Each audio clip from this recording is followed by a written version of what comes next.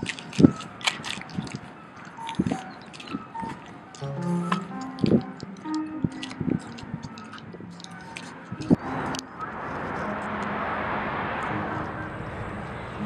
raising funds for a trip to Vietnam to shoot a documentary film on the artists who live in the Friendship Village in Vietnam, who are born with birth defects attributed to Agent Orange syndrome, and who create beautiful, lovely works of art that we would like for you to see, and they would like you to see.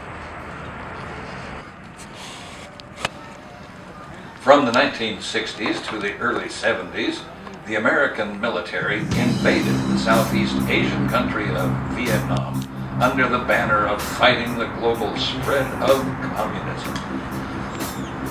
During that war, widely regarded as the first war lost by the young country of America, millions died, including more than 260,000 American and Allied forces, at least 440,000 so-called communist forces, and more than 500,000 civilians.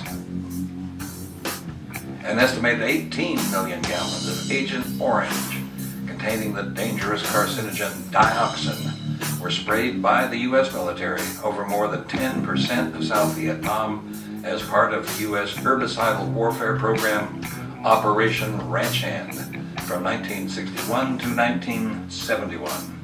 Vietnam's government claimed that 400,000 people have been killed or maimed by the toxic spraying and its after effects, and that 500,000 children have been born with birth defects from the dioxin. Some of these children now participate in the Friendship Village project. Alabama artist Walter Simon has been drafted by friends of the Vietnamese people to visit the country and teach art and English to the surviving children. Won't you help today with a generous donation to make this possible?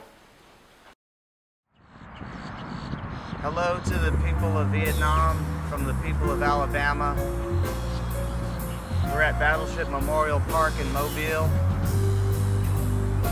and these are some of the weapons of war that were used against your people. I can't wait to come and visit you though, and we're opening up new avenues for peace, and so let's express friendship and happiness through art.